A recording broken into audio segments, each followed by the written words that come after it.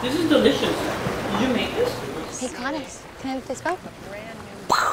Okay, everybody, we can start. Come and get some dinner. Come on, let's get some food. Yeah, this looks delicious. Come and get some dinner, darling. Prostate cancer, we thought of it as a slow-moving old man's disease. And of course, I was diagnosed with an aggressive cancer. It was a big shock to us.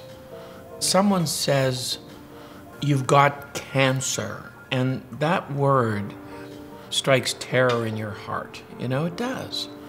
And it was Jeannie who understood the disease. Jeannie who really helped me come back from the depression that hits you when you sort of go, why me? It was important that someone else be there with him to really listen to the discussion, because his mind would go to the deepest, darkest place right away. There's a path and a program that we're going on, and this is what really was said. It's a men's disease, but it's not really a men's disease, it's our disease, because you've had to live with it.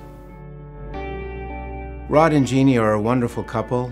They're optimistic, they're supportive of each other, they have a wonderful family around them, and this has helped Rod through his ordeal over the last 9 years. It's inspiring to me to see just the support, the fight, the passion that exists within families, especially the Senft family, as they engage along with Rod in fighting this disease. This is the 5th anniversary coming up of Riley's Step Into Action Run. That Step Into Action Run was to really create awareness around prostate cancer. And it was to raise money to help the Center of Excellence here, the Vancouver Prostate Center. People everywhere in our life were being diagnosed with prostate cancer, and now, you know, I gotta worry about Connor getting it, and I don't want that to be as big a part of my life as it is. So I felt like we had to do it, hey?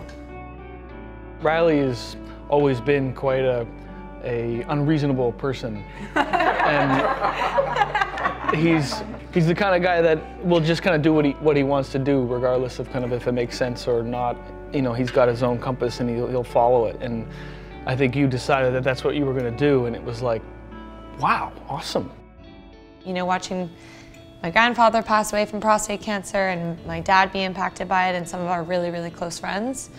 And in particular, knowing that my brothers, one of you, if not maybe both of them, could have prostate cancer, we all appreciate life a little bit more. We show up for each other more today than I think we used to. I'm the emotional one in the family. We have to start the conversation amongst men when they're younger, when they can be aware of what their vulnerabilities are, what their risks of developing different diseases, including prostate cancer, might be. There are centers of excellence all over the world, and everyone they talk to says, we're the best, or we're in the top 10%, or we're the top quartile of what we do. Even in the Stanley Cup finals, even in the kind of best hockey games of the world, there's always only 3 stars. And the Vancouver Prostate Center is one of those 3 stars. It is like the Stanley Cup. It's hard to win. It's tough to win. Rod is a successful businessman because of his personality. He wants to see results. He moves things along. He may be a little bit impatient. It matches what we do at the Vancouver Prostate Center quite well, because we have a team of scientists that are similarly aggressive in their approach. We don't want to sit around and wait. We want to see results. What I want people to know is don't be complacent. We're not going to hope that you're going to get better. You are going to get better. We're not going to hope that other men are going to get better. They are going to get better. We just need to talk about it. We just need to share it, and men need to encourage each other to get tested earlier. What was not possible 5 years ago is possible today. And in a decade of time, life expectancy has almost tripled, such that collectively, death rates from prostate cancer continue to fall as we learn how to better control the disease. This is about all of us coming together and fighting this as a single unit. We can do this. When I was diagnosed, Lauren wasn't married. And you get hit with this, I'm not going to see my daughter married. I'm not going to see a grandchild. I've got one now and 2 more on the way.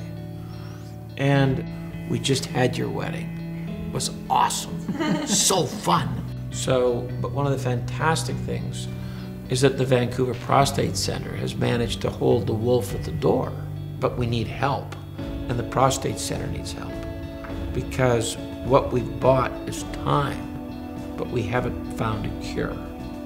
And we could find that cure here in our backyard.